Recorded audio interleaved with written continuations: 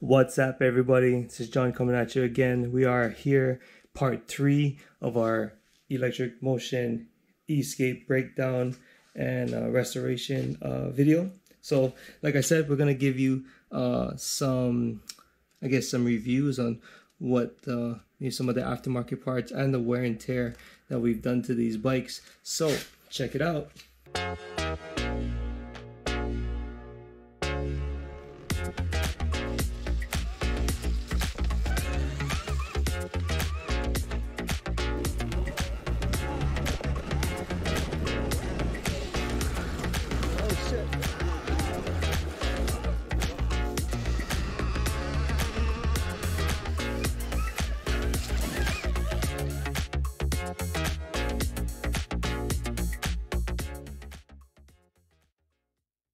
Alright guys, so like I said, we're going to get into a partial review of some of the accessories that we put on. And one of the accessories that we put on that I really like on this bike, and pretty much all Trials bikes, I have this on my TRS Trials bike here as well, is these fork protectors.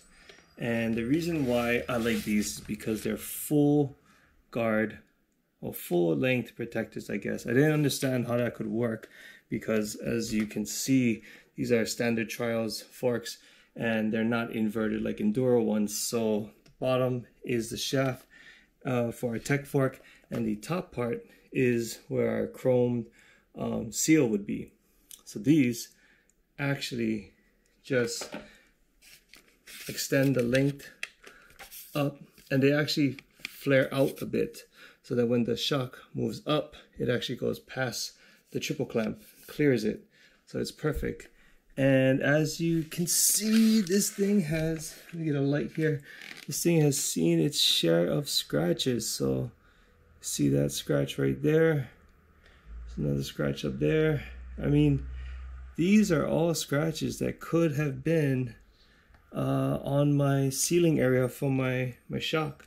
And that would have been pretty bad for my seals. Probably would have to plate it or smooth it down somehow, just to take off the high spots, because it is, I mean, it is pretty rough, you know. That could have definitely done some damage to the shock itself. So good investment. They're about I think 60 bucks.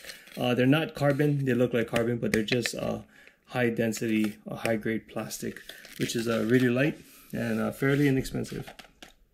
Okay, so what we're going to do is we also taking a look at what we added on the RSC IX09W 21-inch front tire.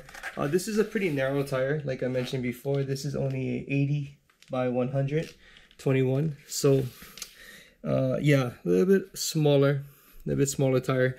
Does really good. Does really good on the roots. Does bite a lot of the wet stuff.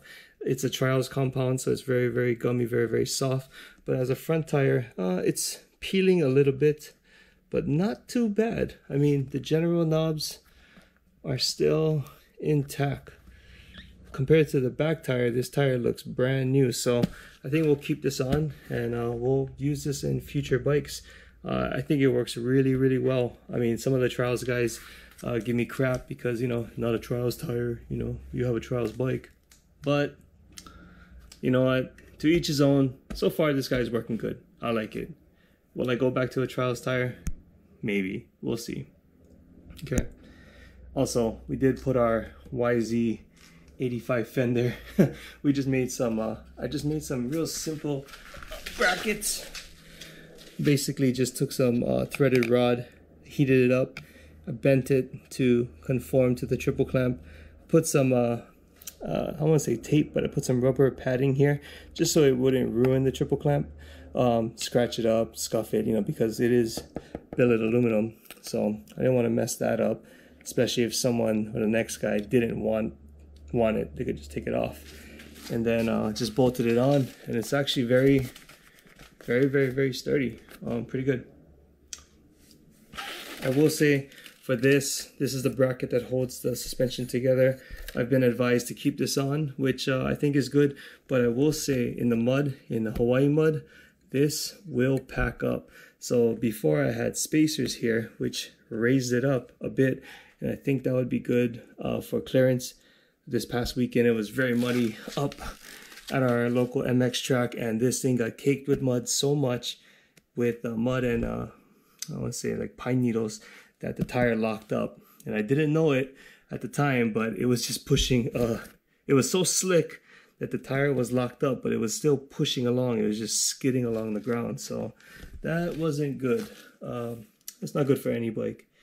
So just keep track of that.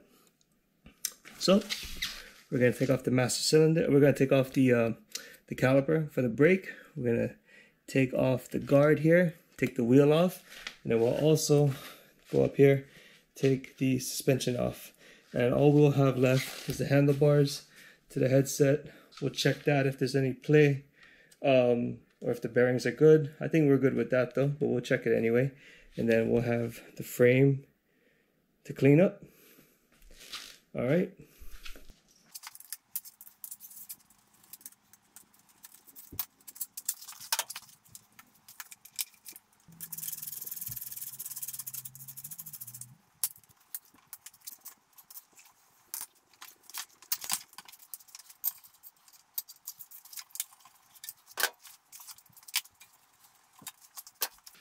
All right, so we finally got the front end off. We got the forks off. We got the front wheel off over there. These forks are Steel Tech forks, so they work great. And they're a little bit heavier than what's on the ePure Race and the eScape R, which are aluminum Tech forks, but they work just fine. So we're gonna leave the frame as is, and what we're gonna do is we're gonna go ahead and clean this guy up, make it all nice. This white might be a pain in the butt to get clean, but we'll do it anyway. So thanks for watching again, guys. Real quick video. If you have any questions or comments, please leave them in the comments below. If you have any longer questions or anything you want to ask me personally, you can contact us at kauilamotors@gmail.com. You can also find us on Instagram and Facebook under the same tag. And just keep the comments coming, man. If you guys like what we're doing, please subscribe, hit that like button, and stay tuned, because we're going to be cleaning these things. Check out our IG post. We're going to be cleaning them, posting them up there, and then we're going to put it all back together, and then we're going to give it off to the next lucky person to enjoy this bike for themselves. So until next time, guys, please ride safe and always ride aloha.